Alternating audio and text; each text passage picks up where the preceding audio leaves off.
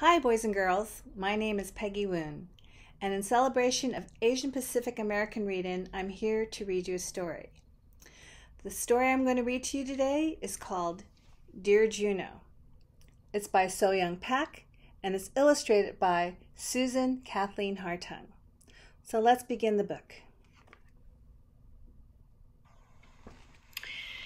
Dear Juno.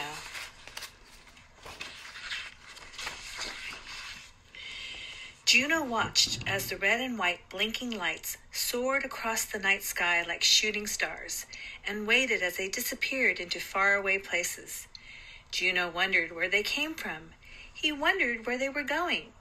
And he wondered if any of the planes came from a little town near Seoul, where his grandmother lived and where she ate persimmons every evening before bed.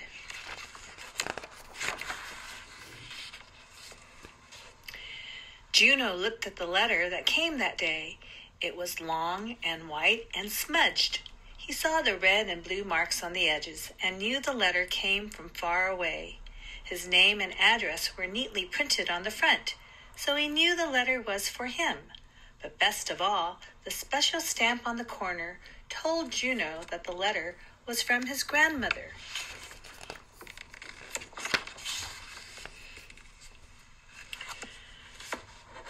Through the window, Juno could see his parents. He saw the bubbles growing in the sink.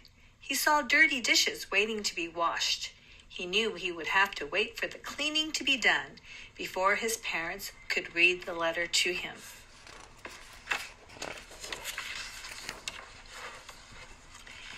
Maybe I can read the inside too, Juno said to his dog, Sam. There's Sam. Sam wagged his tail. Very carefully, Juno opened the envelope. Inside, he found a letter folded into a neat, small square.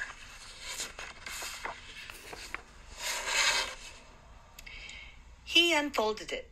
Tucked inside were a picture and a dried flower. Juno looked at the letters and words he couldn't understand. He pulled out the photograph. It was a picture of his grandmother holding a cat.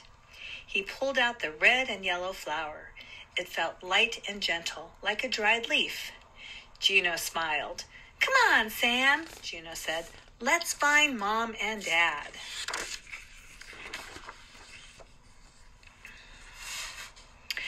Grandma has a new cat, Juno said, as he handed the letter to his mother. And she's growing red and yellow flowers in her garden. How do you know she has a new cat? Juno's father asked. She wouldn't send me a picture of a strange cat, said Juno. I guess not, said Juno's father. How do you know the flower is from her garden? Asked Juno's mother. She wouldn't send me a flower from someone else's garden, Juno answered. No, she wouldn't, said Juno's mother. Then Juno's mother read him the letter.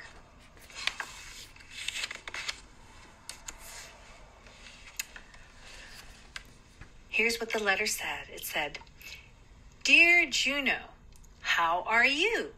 I have a new cat to keep me company. I named him Juno after you. He can't help me weed, but the rabbits no longer come to eat my flowers. Grandma. Just like you read it yourself, Juno's father said. I did read it, Juno said. Yes, you did, said his mother.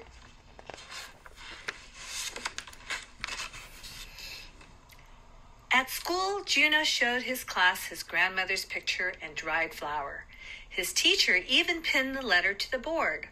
All day long, Juno kept peeking at the flower from his grandmother's garden.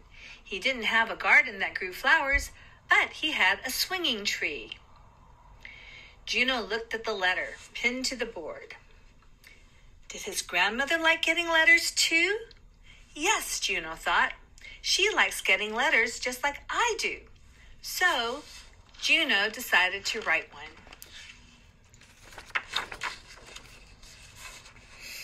After school, Juno ran to his backyard. He picked a leaf from the swinging tree, the biggest leaf he could find. Juno found his mother, who was sitting at her desk. He showed her the leaf.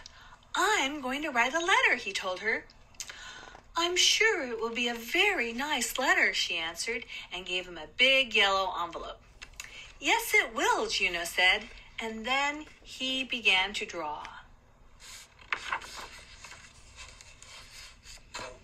First, he drew a picture of his mom and dad standing outside the house. Second, he drew a picture of Sam playing underneath his big swinging tree. And then very carefully, Juno drew a picture of himself standing under an airplane in the starry nighttime sky. After he was finished, he placed everything in the envelope.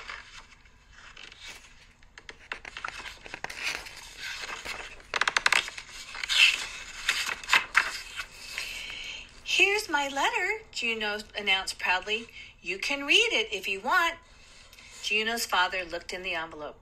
He pulled out the leaf. "Only a big swinging tree could grow a leaf this big," he said.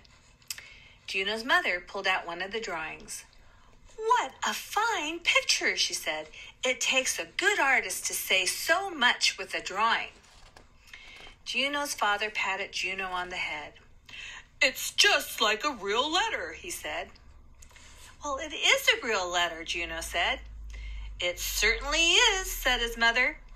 Then they mailed the envelope and they waited. Oh, it looks like Grandma has received the letter. There she is holding the leaf and looking at the pictures that Juno drew. We see a big bowl of persimmons here, too.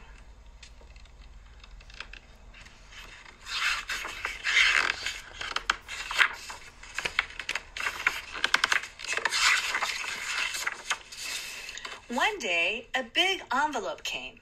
It was from Juno's grandmother. This time, Juno didn't wait at all. He opened the envelope right away. Inside, Juno found a box of colored pencils. He knew she wanted another letter. Next, he pulled out a picture of his grandmother. He noticed she was sitting with a cat and 2 kittens. He thought for a moment and he laughed.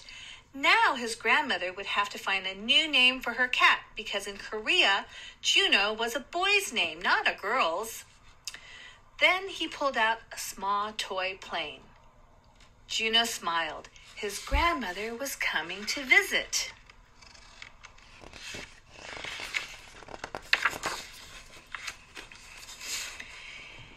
"Maybe she'll bring her cat when she comes to visit," Juno said to Sam as he climbed into bed. "Maybe you two will be friends." Soon Juno was fast asleep, and when he dreamed that night, he dreamed about a faraway place, a village just outside Seoul, where his grandmother, whose gray hair sat on top of her head like a powdered donut, was sipping her morning tea. The cool air feels crisp against her cheek, crisp enough to crackle, he dreams, like the golden leaves which cover the persimmon garden.